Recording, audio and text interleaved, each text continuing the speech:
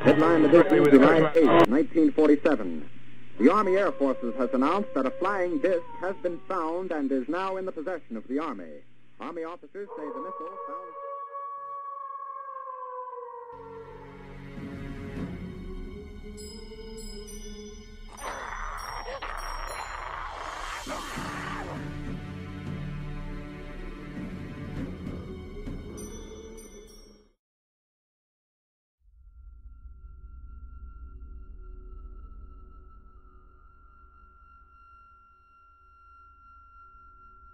I want to take you back 200 years to a place called Crosswick, Ohio.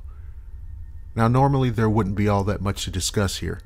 After all, we're talking about a small town on what was then still part of the western border of early America.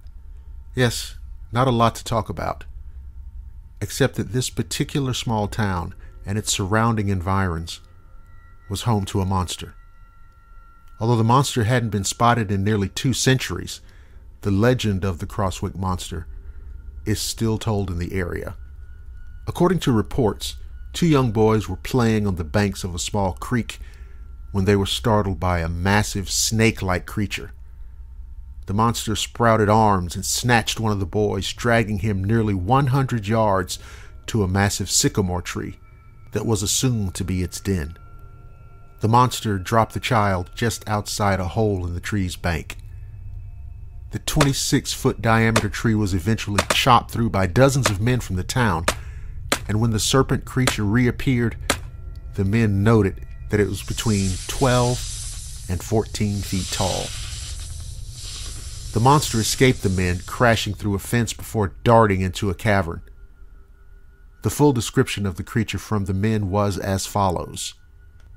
It is described as being 30 to 40 feet long, 12 to 14 feet tall when erect, 16 inches in diameter, and legs 4 feet long.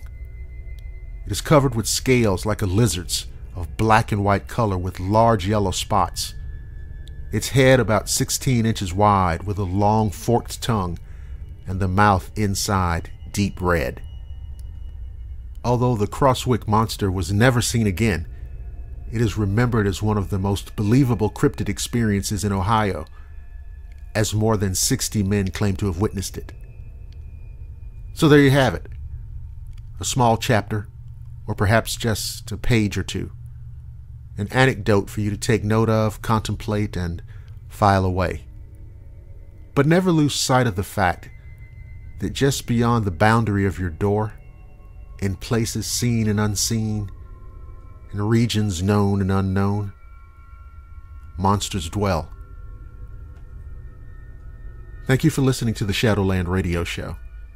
If you're listening on the Blackwater Media YouTube channel, don't forget to like, subscribe, and share. You can also listen at blackwatermedia.net and the Blackwater Media Facebook page. I'm Dr. William Lester, and I promise to see each and every one of you again on the flip side.